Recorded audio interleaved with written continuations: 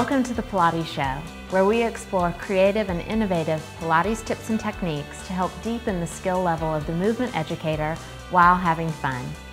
I'm your host, Jennifer Gianni, and today we're going to take a look at suspension squatting.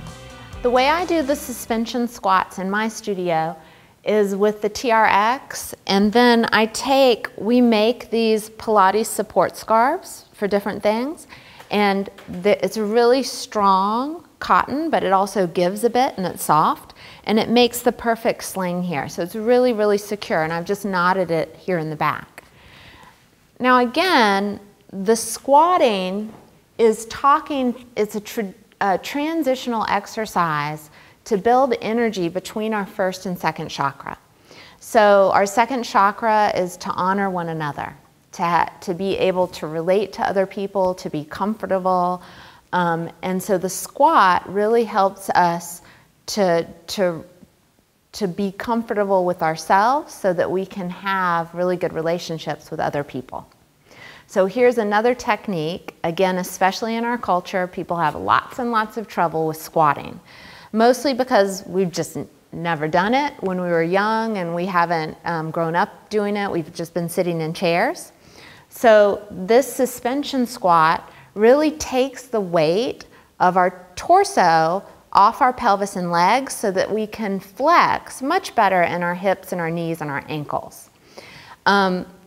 Ideally, if it feels okay, you want to have a parallel leg and foot, which is hard for a lot of people, but with the suspension strap, it might be possible. So try it. If it doesn't work out, then you can just turn your legs and feet out, but try a parallel leg and foot. And you can hold on here to the neoprene handles or onto the strap. And for this one, you'll lean back first. You want to keep the tension in the straps the whole time. So you'll walk your feet forward just a little bit.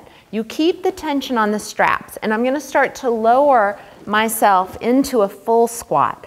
And what I'm feeling here is that the sling behind me is passively lifting my back ribs up to the ceiling. Really nice. So it's filling out my mid-back. And here I can just relax into the squat. I can just let my pelvis go, relax my pelvic floor. And this traditional squat is stretching all my erector spinae muscles, and in turn, it's pulling my coccyx into nutation. So it's bringing my tail coccyx out. And that is why this is the golden posture for birthing, because it creates the most room between your pubic bone and your tailbone. And then here, staying really comfortable, you can also start to shift the weight side to side, which is really, really nice for opening the hips and the pelvic floor while just releasing the head, the neck, and the jaw.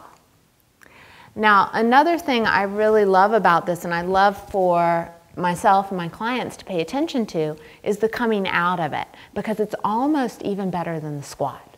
So you'll start to reach your back body into the strap. So you're filling up your thoracic spine, and you walk back. So you feel that full beehive of your thoracic spine. And we'll go back into the squat so you can see that again. So you want to keep the tension on the straps the whole time, feeling that sling just pick the back of your body up towards the ceiling. Now when you get really good at this, you can start to add a little circling of the hips and legs here. So you go to the side, so I'm opening my right rib cage, I'm opening the back of my body, I'm opening my left rib cage and back into squat. And the whole time I'm fully supported here. This feels wonderful. And I'm getting this great rotation in my pelvis and in my femur heads, and also that rotation in my knee and my lower leg and around the bones of my feet with no strain. That's it for today. If you have an observation or a question you'd like answered in an upcoming episode, comment below on Facebook, Twitter, or on our forum. See you next time, and never stop learning.